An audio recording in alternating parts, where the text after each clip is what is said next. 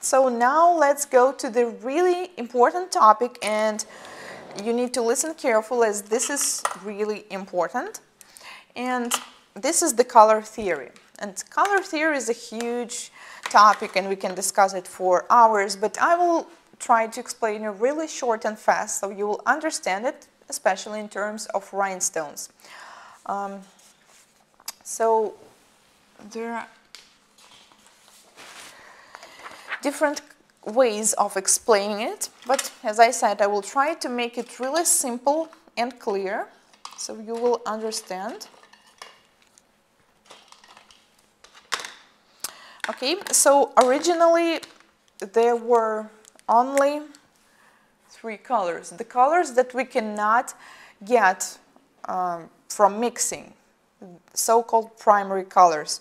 So there's the yellow.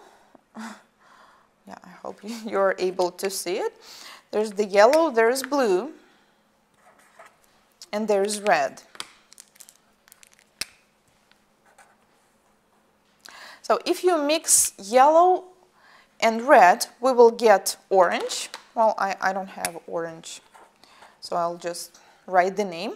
If we mix red and blue, we will get purple. And by mixing yellow and blue, we will get green. So these are secondary colors.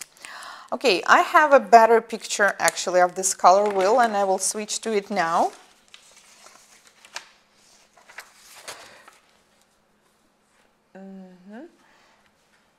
No, that's kind of too close. Okay, so as you can see, these are the same colors we just had. This is the yellow, this is red, and in between there's the orange.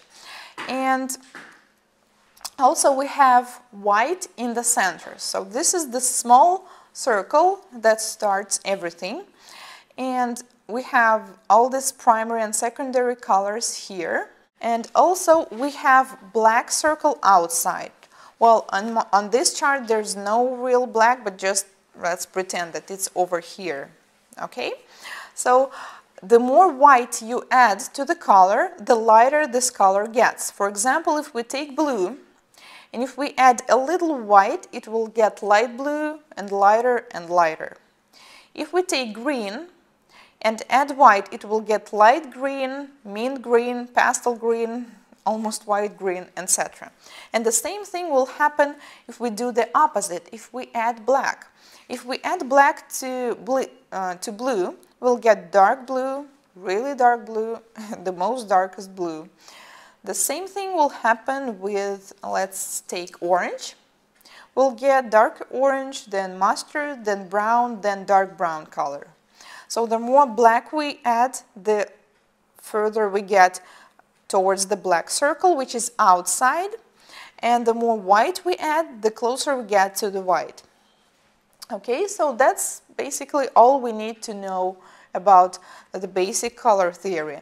Well, if you will mix these colors together, you will get something in between.